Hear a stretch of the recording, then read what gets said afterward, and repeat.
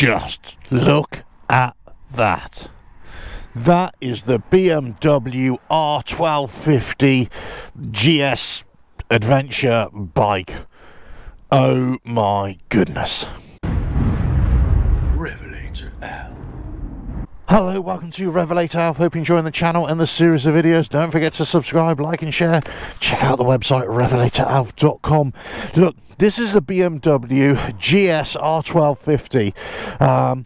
It's got the boxer engine, horizontally opposed. It's got electronic suspension. It's got everything that you'd want on a bike. Dual link brakes, 70-30 split, spoke wheels, 19-inch front, 17-inch rear. It's got a quick shifter on it as well, as standard. LED lights up to yin yang. It looks amazing. Now, one of the reasons, and obviously shaft drive and all that kind of good stuff, which is really important, I think, if you're going to try and have a maintenance-free, hassle-free existence. BMW have said, hey, Alf, look, you're looking at Taurus. How about riding this? And I thought, do you know what? Yeah, let's give it a go. What I like about these big adventure bikes is I don't like them necessarily for serious off-road, but some off-road capability, some hard compact trails, some tracks, some dirt tracks, fine. But it's the touring capability that I really like. Put big boxes on there, upright riding position, and you wait until I turn this on here. This TFT screen is to die for. It's got ABS, traction control, different mode, electronic suspension. It's got heated grips as standard, cruise control. It's got the lot. Do you know what? Enough dilly-dallying. Let's just get on it and ride the thing. Look at this. Start it up. It's like you're watching a movie. It's horrible weather out here. It's in rain mode as well. So you've got different modes. If I just press the mode button here, so I've got rain, road, dynamic, enduro. Leave it on rain. It's got to say traction control and all that kind of stuff. Right, let me just pull in the clutch. Start it. Oh, lovely. It's got a lovely little throw of the engine as you rev it up. That's some of that standard boxer engine characteristics. Right, let's go give this a go, shall we? As I say, apologies for the video quality because it's just horrible weather. But that's the way it goes. Right. Now, I'm 6 foot and change, and, you know, I can just put my feet on the floor, flat-footed, I should say. So it is really for a taller rider, I would say. Pickup on this is absolutely amazing. Really nice, really smooth. Quick shifter. Oh, look, not even, and then down gears as well. Just shifting it with my foot. Lovely, lovely. No clutch engagement at all. Absolutely lovely. Lovely in the bends. I tell you what, it is really well balanced here. You would think for such a big bike it'll be all over the place, but no, it isn't. Look, typical Germans, you know, engineering wise, they're on point. They are brilliant. I love this TFT screen. I rode the Motorrad V85 TT, and I was waxing lyrical about their TFT screen. This is just as good. It's lovely, it's clear, it's bright, beautiful. As I say, all electronic suspension. You just get on it and it automatically adjusts to you. You know, it's selectable ABS, selectable traction control. It's got all the different modes. It is peeing down with rain here, but it feels solid as a rock. Love it.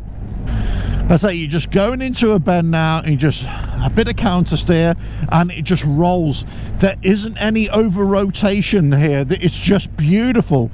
You put it into a bend, you put it at a lean angle, and it stays there.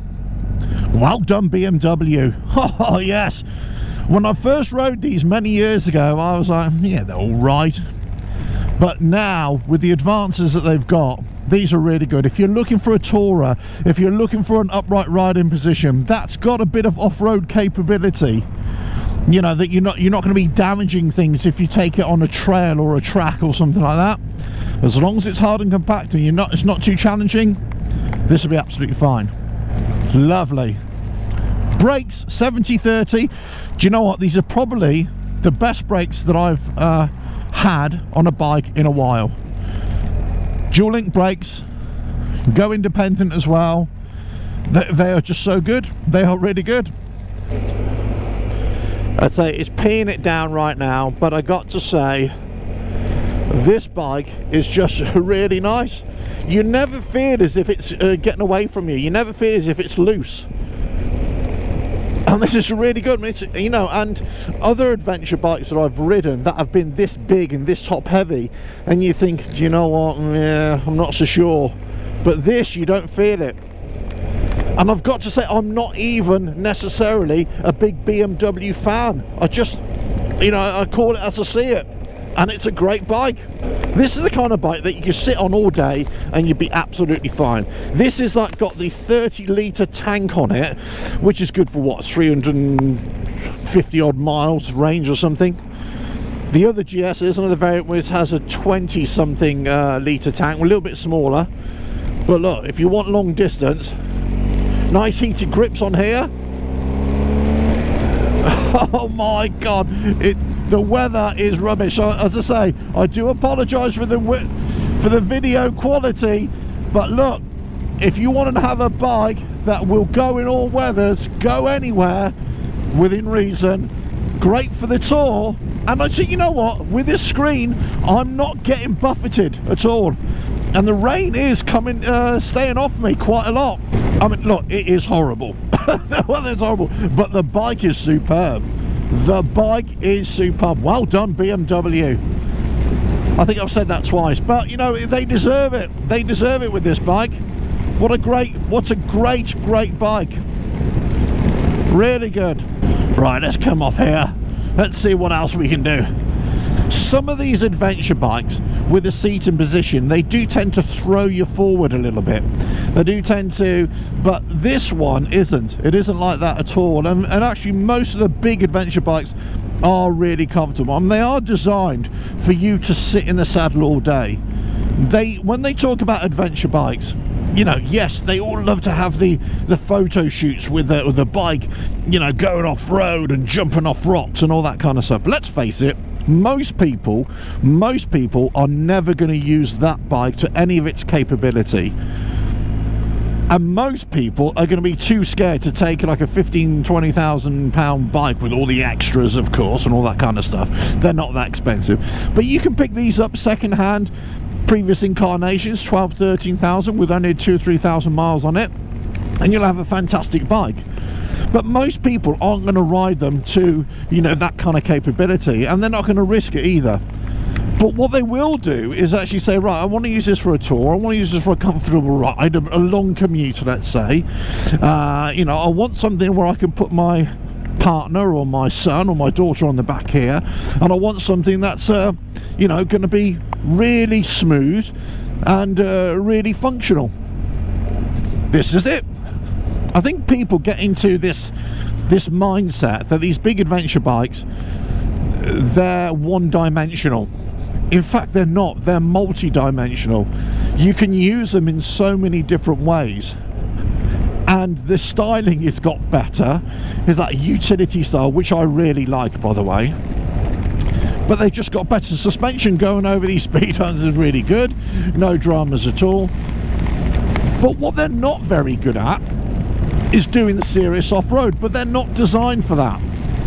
They're designed for tracks and trails where you're never having to put your feet down. It's not too slippery, it's not too sandy, it's not too deep, you're not going through rutted stuff. Because, you know, you don't want a bike that's really top heavy and big and bulky. You want something that's really light, you know, 250 Enduro, something like that. But big adventure bikes will get you those long distances in between. So you sacrifice one to gain on the other. And that's the same with any bike, isn't it? You sacrifice a little bit here to gain on the other.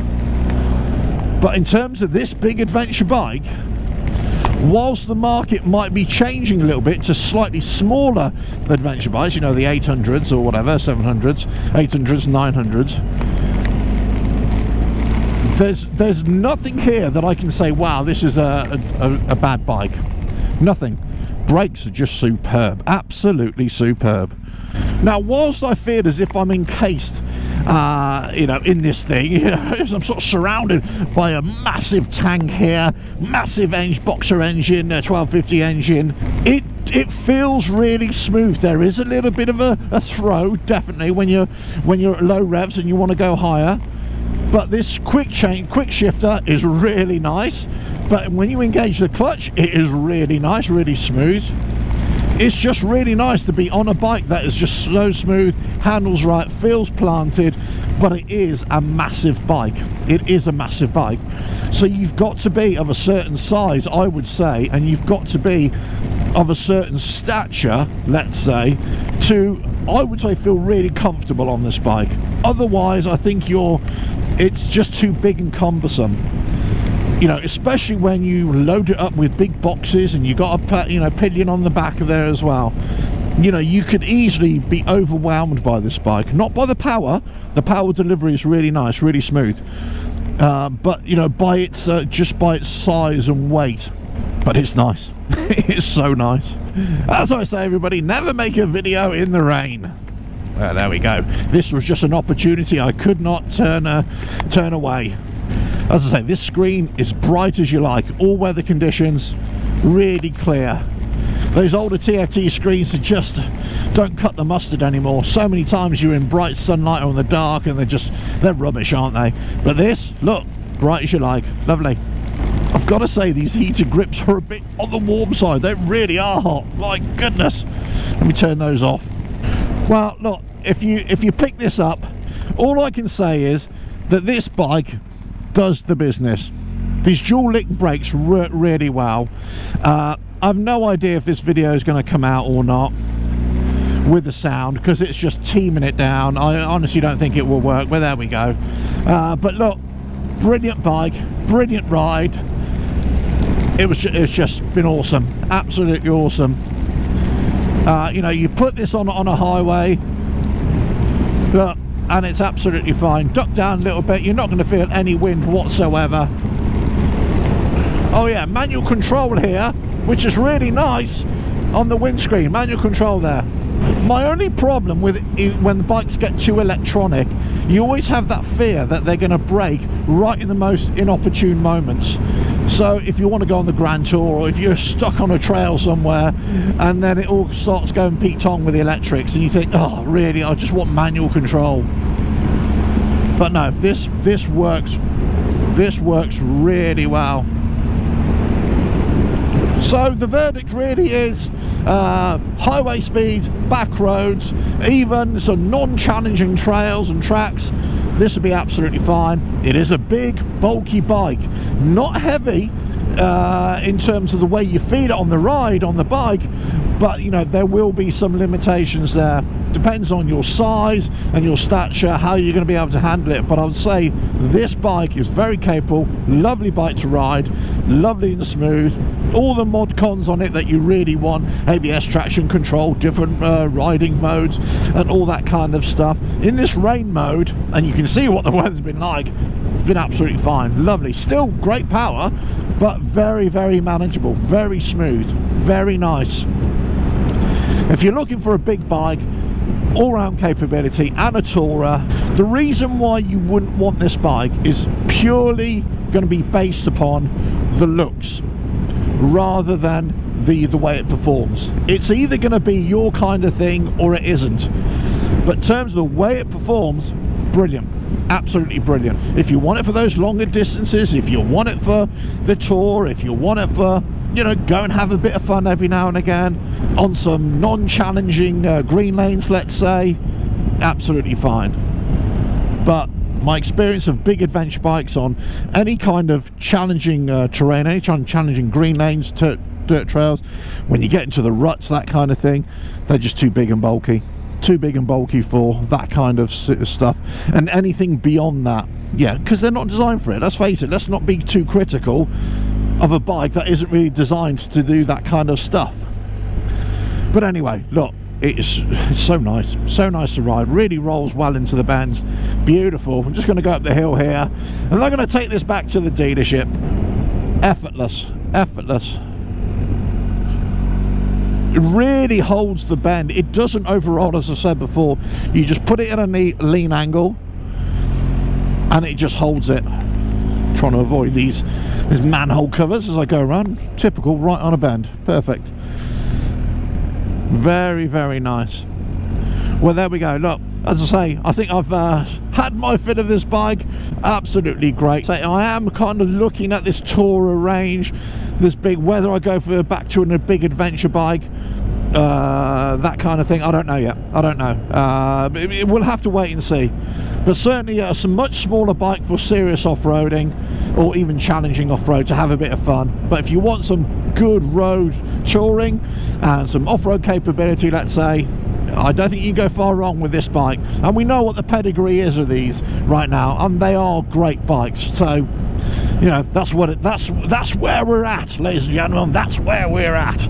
Right, anyway, so there's a couple more videos coming right at the end of this one, so check those out. But anyway, hope you found this useful. This is the brand new BMW 1250 GS. Oh, it's oh yes, very, very nice indeed. Very, very nice indeed. Lovely balance, lovely bike to ride, really comfortable. TFT screen is great. Tech on it is fantastic. Why wouldn't you want one? Why wouldn't you want one? Catch you on the next video, whenever that is. Ta-da!